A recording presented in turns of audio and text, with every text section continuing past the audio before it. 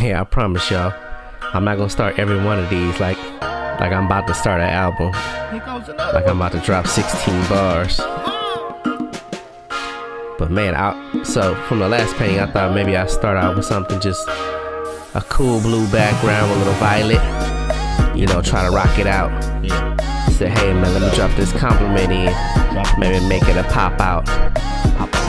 Go with something a little bit smooth to make it laid back. Was gonna paint these goggles in, but it got a little jacked.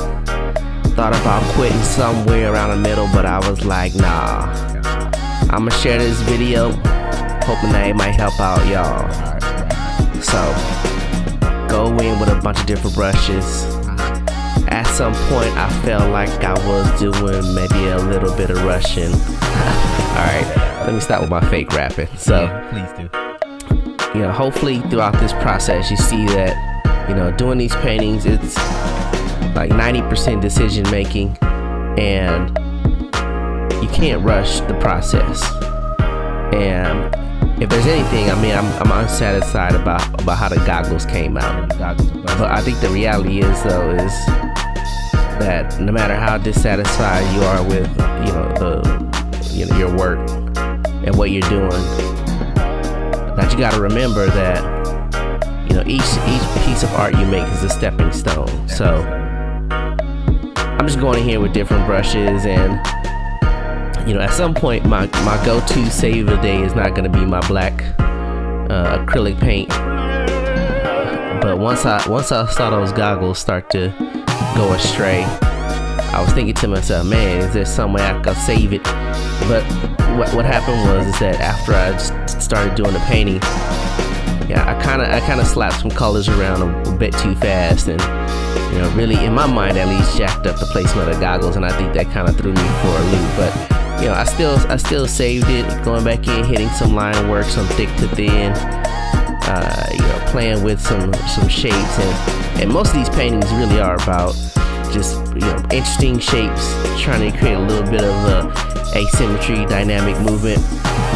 But you know, going back in with them heavy lines is really just, you know, one of those like sort of insecurity things. Like, man, when something go bad, I'm gonna grab this black paint and I'm gonna go to work. And then I went back in, I grabbed some of my watercolor again, and I touched up some areas, and that's actually one of the benefits of using the acrylic instead of using the any other medium, is that if you ever decide you need to go back and paint into it, you know, the acrylic will save the day. So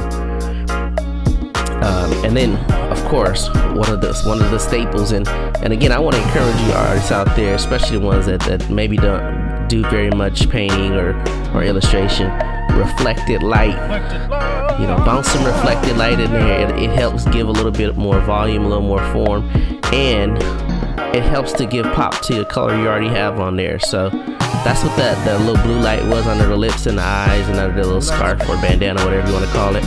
And I like this little outside line. It's a separation line. You know, I learned that a long time ago when I had this design class for entertainment design, where you add these little borders to separate pop things, these little colors on the outside to pop and separate.